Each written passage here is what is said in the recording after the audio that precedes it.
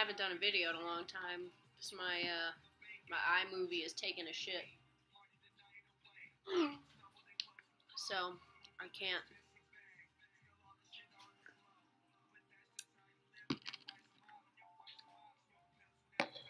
Can't edit my videos anymore. Man, some awesome life-changing stuff has happened. Smoking on that chronic. Smoking on that chronic. Smoking on that chronic.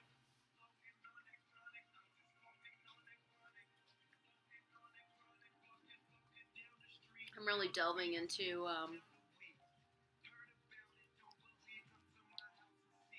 fixing myself. Started seeing a therapist, and she's very spiritual, and me and Nicole are very much into, quieting the mind and Buddhism and,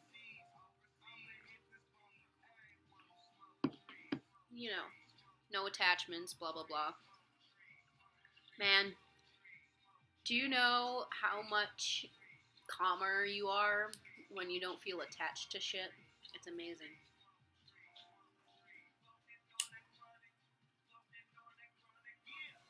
No fear of things going away. Can't take it with you when you die. But,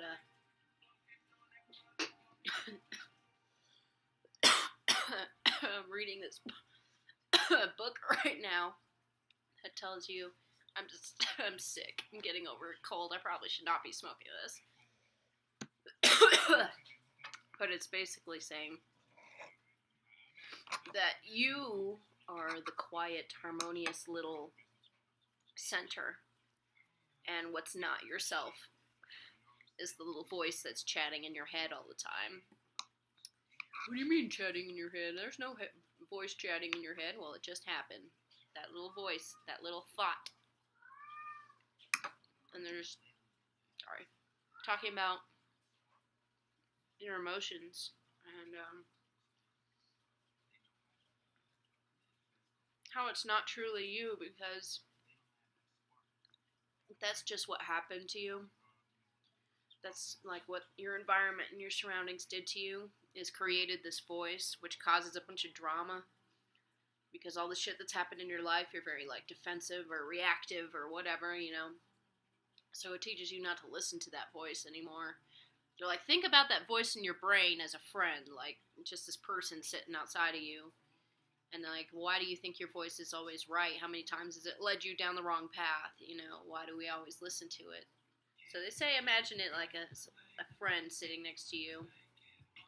And if you would listen to them or ignore them or tell them to shut up or whatever, you become the observer. And they also teach you how to just live in the moment. And it's really cool. I never really realized how detrimental watching TV and being on the phone was. I mean, I knew to a degree that it was separating us and we were isolating, but there was a lot of shit that I was missing out on. When you really observe and you're not, say if you take a walk out into nature, you're thinking, that's a tree, I like that tree reminds me of something in my past, blah, blah, blah. Ignore that. Just be very present. Just be like, tree, flowers, blah, blah, blah. I'm starting to notice so much more shit. I'm discovering new stuff. It's crazy. Things every day. This water bottle I've had for, ever. I was just sitting there meditating, and then I'm like, I'm thirsty. So I grab my cup, and I noticed that there's, measurements inside, on the side of a cap, and I'm like, where the hell did this come from? But it's just random stuff like that. Nicole's been doing it, and she's like, I saw a ladybug. I saw all these ladybugs on this plant. She's like, but if I was on my phone or not really, it was any other day where I wasn't aware or being present or whatever, totally would have passed them by. And it's just nuts. I've started a daily routine for myself, and I have issues with I don't even take out my contacts. My contacts like melt onto my eyeballs. I'm so fucking lazy. I'm just like, no, I'm never gonna take them out. So they're just cruddy. I can't see out of them. Everything's usually just blurry and horrible. But I'm taking them out nightly now. I'm brushing my teeth twice a fucking day. Who does that? And flossing. I floss in the morning.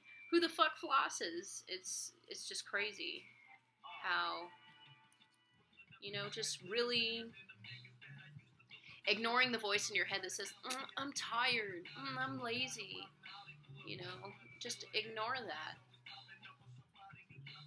Just do it. All it is a voice in your head. It's not literally restricting you.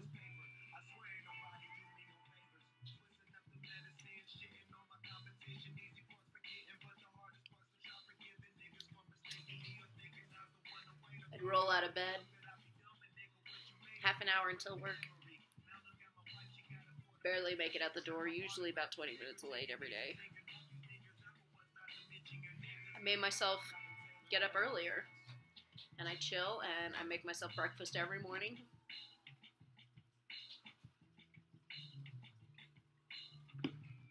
Get ready, I set my clothes out. The night before, I make sure everything is charging, my external speakers. I have a smartphone watch. I make sure that's all charging.